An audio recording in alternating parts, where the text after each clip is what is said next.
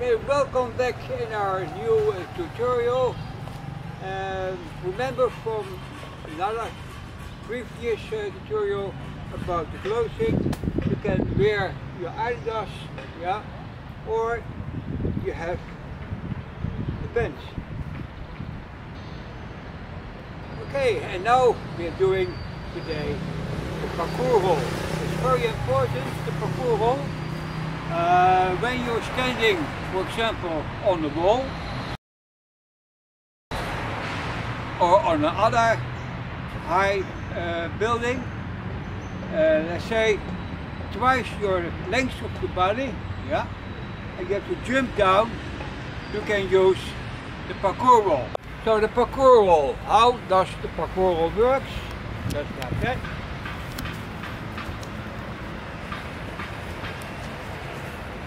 Very simple, but there are some rules. You can use your hands like that, diamond, and you're going to roll over your right shoulder, place your hands to the left, make sure that your right shoulder is first touching the ground, roll over, coming with your right foot in front of you, your right foot up, and you can walk on. The line on the floor is from the right shoulder to the left hand. That line is a straight line over the floor. A straight line. One more time. You're standing, you're landing on the ball of your feet, and you're going forward like that. Roll over, coming up, and you can move on.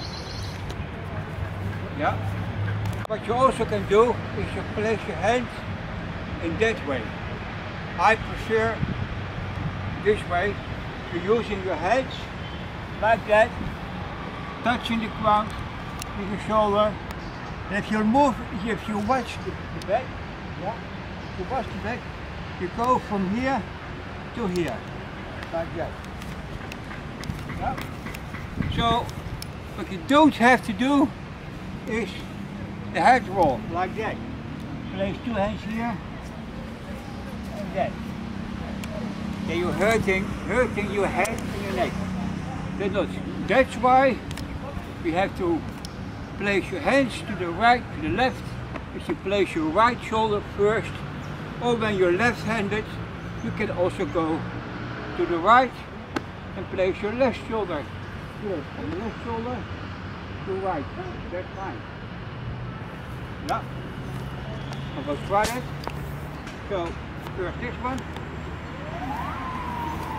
And now you're coming with your left foot first and coming up. Yeah, it's up to you. That's the Parkourrol.